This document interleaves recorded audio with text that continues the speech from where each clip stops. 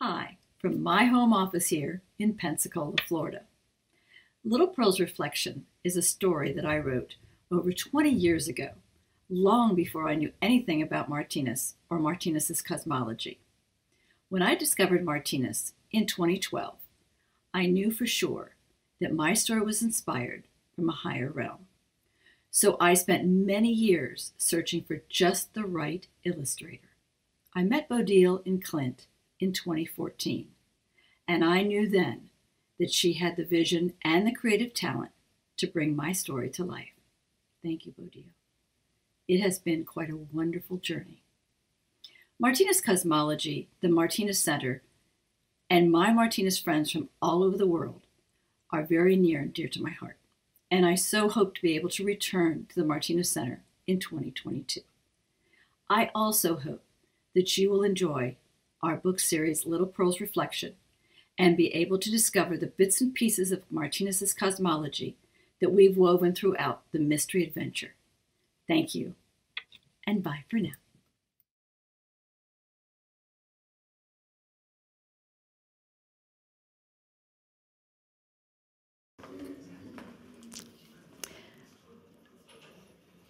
I'm so happy to be here again at the Martinus Centre. This is my happy place when we come here in the summertime.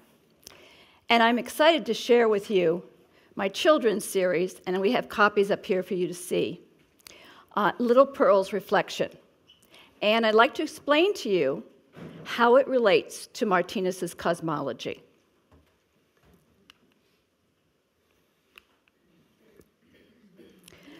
Little Pearl's Reflection is a children's mystery adventure series. It's 7 books long. 5 have been published in English, and thanks to Meta Holland, 3 have been published in Danish. And I have copies up here for you to see those also. So we have 2 more English to do and 4 more of the Danish to do. I wrote this story for children ages 5 to 10, but what I found now is that people of all ages seem to enjoy the mystery story. It's a story about all the daily wonders that magically fill our lives. It's a mystery adventure series about the wonders of life. Speaking of life, let's have another look at our guiding theme for week 5 of the International Weeks. Great thoughts in daily life. The road to initiation goes through our daily experiences, not secret lodges. Everything that we experience is to our advantage in the long run. The cosmic analyses are tools for helping us to interpret and understand the meaning of daily events. The details of life will gradually reveal themselves to be a language and education in the art of living. That is quite an inspiring theme for this week. And I've heard that these words were written by Soren Grind. Thank you, Soren. Is Soren here? Thank you, Soren.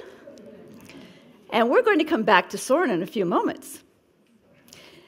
Do you notice the words that I've highlighted in purple? There are 15 words highlighted in purple. Those 15 words may be the key words for the weekly theme. Let's see what you think. Our daily experiences are tools to interpret and understand a language, the art of living. Interestingly enough, those 15 words also explain what the Little Pearl Reflection series is about. Oh, this is In-Out. Hi, In-Out. He's the main character, one of the main characters in the story. As I was saying, those 15 words of our weekly theme explain my entire 7-book series. A 7-book series of, that's right, 70,000 words. So, in 15 words, 70,000 words were summarized. Okay, let's go in and look at the story. The story takes place in one day.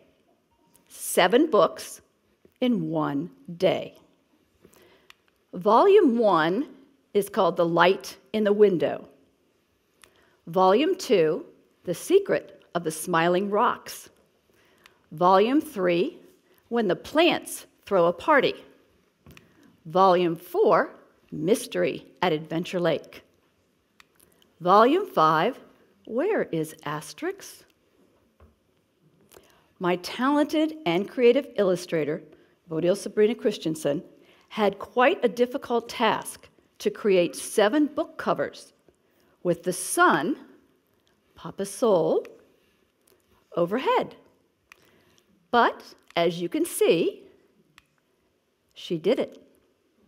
I think the most difficult one is book 5, where she had to create the galaxy and our sun overhead. And she did.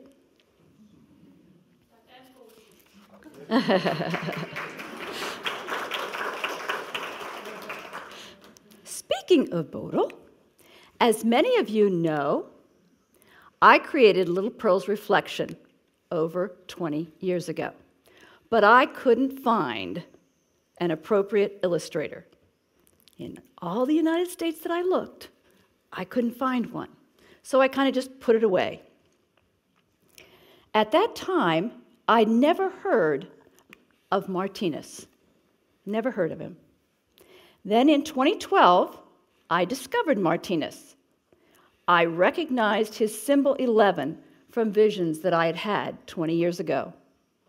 I read Liebesbog, book 1, and I knew I had to come to Klint and learn more.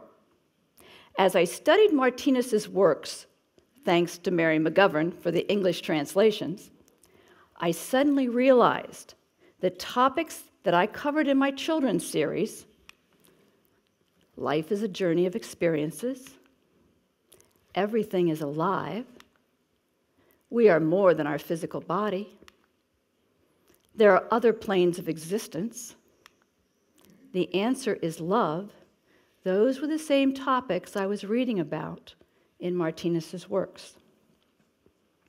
So, I knew that God had led me to Klint, and I also knew I needed an illustrator who knew Martinus's works. In 2014, I saw Bodil's beautiful artwork, Thumbelina, in the Terrassen. Mary arranged an introduction for us, and she served as our interpreter. I found my illustrator. Don't you agree? I then began to wonder if perhaps my series might help children see our cosmic journey of life through the eyes of an adventurous child, Little Pearl. Now, many people think that I chose the name Pearl due to the idea of a pearl growing inside of an oyster, covered over and over again with life experiences until it becomes a beautiful white pearl that reflects all the rainbow colors of life. Well, yes, that was part of the reason. But my choice for Little Pearl involves more than that. My grandmother's name was Pearl, and my mother was named after her. But in order to avoid the confusion, they named her Margaret, which means pearl. My sister is named Margaret, and my daughter is named Margaret, and the story is about all of them. Little Pearl's real name, then, of course, is Margaret. Well, sort of Margaret. It's Margaret Sophia Anna Maria Smith. And so you can understand why they call her Little Pearl. And I was named after my Aunt Sarah. And I wonder what they are reading. Now we come to the title word, reflection. Great thoughts in daily life. The English language, as you know, comes from many diverse languages. So there are actually 7 definitions for the word reflection. Yes, 7 definitions. 7 definitions, 7 books. Isn't that fortunate for me? Sorry, that's difficult to read down at the bottom. So the Song of the Unicorns will be volume 6 this fall, and How to Ride a Rainbow will be volume 7, hopefully next spring, next summer. But that worked out pretty well for me. My story begins on a small Pacific island named Luta. It is the eve or the night before Little Pearl's 7th birthday. Little Pearl, there she is, and her mother Anna, there she is. Oh, and Anna, her mother, is an astrologer. They are out watching the stars at night. All of a sudden, the clouds roll in. So Anna decides to go to the other part of the meadow to try and see the stars. Little Pearl decides to read a new adventure book that she has with her by candlelight. But she falls asleep. Suddenly, there's a loud crack. She wakes up and she realizes it a bright sunny day, her 7th birthday. But then she looks around and her mother is gone. Oh, hi, Anna. Shh, we're not supposed to know where Anna is yet. Little Pearl decides to search for her lost mother by following the old winding river. Life is like a river. Around her island. Notice the colors. These are all books. Toward the big purple mountain. Did you see the big purple mountain? Right there? Oh, and right there?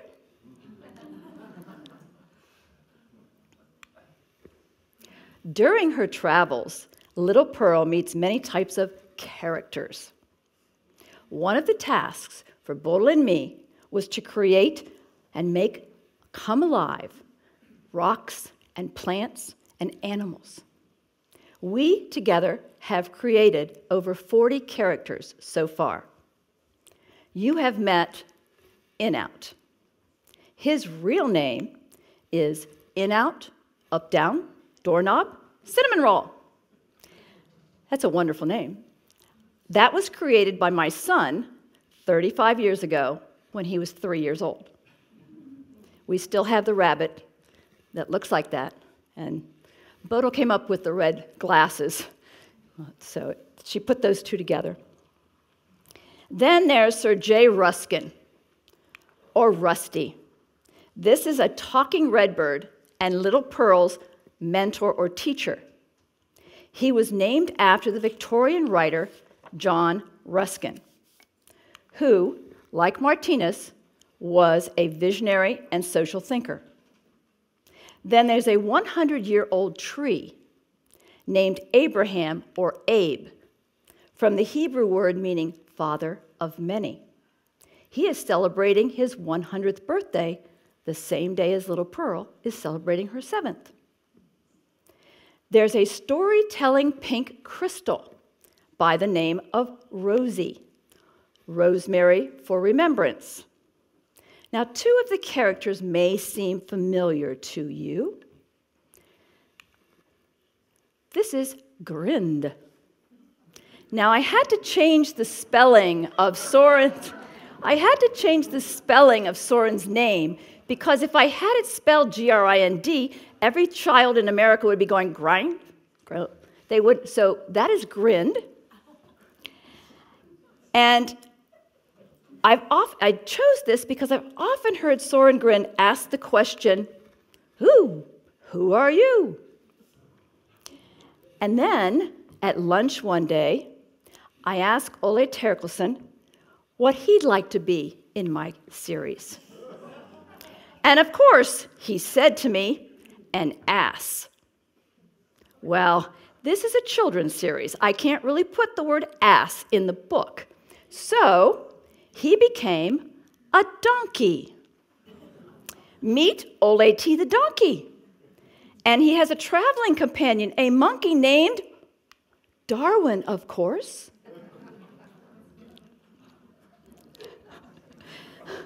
Yeah. All of the names in the series are symbolic, and they provide children with archetypes from life. When I created the character of Miss Sophie, from the Greek word Sophia, meaning wisdom, I had a picture in my mind, but I had only written a very brief description. Just as she was turning around to retrace her steps, she spotted a small white cottage with a thatched roof. It was surrounded by a beautiful flower garden. Then little Pearl saw an old woman tending the garden.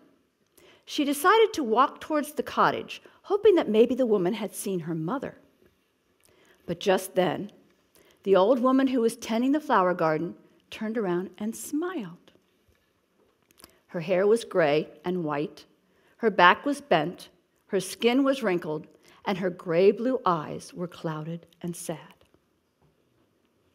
I emailed this to Bodil, and I added that Miss Sophie was blind and that I wanted her to wear blue and white. That's all I said. All of the colors in the Martinus books are symbolic as well. Meet Miss Sophie.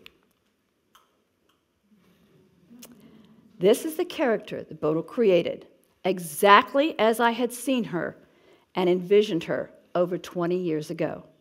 Now that's wonderful. Miss Sophie.